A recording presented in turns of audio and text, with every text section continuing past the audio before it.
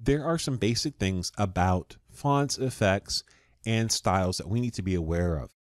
The first one is how Microsoft Excel automatically aligns certain things. As you can see, I have numbers and text. I've created 2 and 4. We're going to pull from a previous lesson and do the autofill. I've highlighted 2 and 4. I go to my fill handles. I drag down.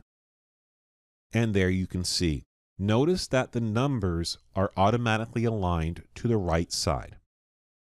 Over here, I've got January and February. I'm going to highlight them, go to the drag handles, pull them down, and text is automatically aligned to the left. If for some reason your numbers are aligned to the left as opposed to the right, that means one of two things usually. Either you've changed your alignment, which we'll look at in the next video, or it's not recognizing it as a number. Next, I want to take a look at adjusting your fonts. Here we have a few different things. We have font name and font size. We have bold, italics, bold, italics. You can get the idea here. I want to change this from the default Calibre 11 to Arial 12. By the way, the default font and font size in Excel is Calibre size 11. If you don't like that, you can change it by going to the backstage, by going to File, going to Options, and looking here when creating new workbook. You can change the font size and you can change the font type. I want to change Arial, this box, to Arial 12. So let me make sure I've highlighted it, clicked on it. I'm going to go to the drop down for fonts and I'm going to look for Arial. There it is. I'm going to click on it. And I'm going to change the font size to 12. And there we go. This one should be Courier New 10. Go up here. Look for Courier New. Also, notice I get a live preview. So as I'm scrolling down, you can see behind it the changing of the font types. I go to Courier New, click on it, and I need it size font 10. Click here, and size font 10. Little word of warning when it comes to design. Just because you have all these options when it comes to font styles doesn't mean you have to use all of them in one spreadsheet or one document. Less is better. Which brings us to another one, which is changing the style. Again, less is better in a lot of cases. I want to make this bold. I go over here, again, Home, Font, and here's the bold button. I can click on this and make it bold. Let me click on it again to unbold it. Or I can use this keyboard shortcut, which is Control B, and it makes it bold. I want to make this italics.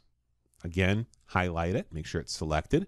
Go up here and either click italics, let me unselect that, or hit Control I. This one is bold italics. Well, let me see, how could I do this? Well, I could click bold and italics, or let me uncheck those. I can go to the dialog launcher, click that, and over here gives me more options. Over this side, I have bold and italics. I click OK, and it applies bold and italics. Now, yes, I could have done it through here, but I want to show you that there's always more options. When you see these little dialog box launchers, when you click on them, they always give you more options than are available by default up here in the ribbon. The ones that are available in the ribbon are the usual things people pick. But if you want more, for example, you need to do superscript or subscript, you need to click the dialog box launchers on the bottom right-hand side of these things. Let me click cancel. I now want to change color. I want to change this to blue. I'm going to go over here to font colors. I'm going to click here and I'm going to pick blue-ish. It doesn't have to necessarily be blue. I'll just pick blue. In this case, I found blue. Go over here. I want to make this red. There's red. And I want to make this green. And there's green. If you need a special color that's not available, you can always click the More Colors option, and you can select your color. Or if you're having to work with a style guide and you have the RGB code, you can put it here as well. A little word of caution as long as we're here on red. If you use red in a spreadsheet, it typically means a very specific thing. Red means you're in a financial loss.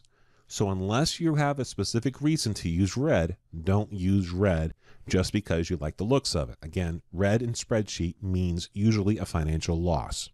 If you like a certain look, let's say you like the bold italics, and you want to apply bold italics to Courier New, instead of me going over here and putting it all in again, I can use something called the Format Painter.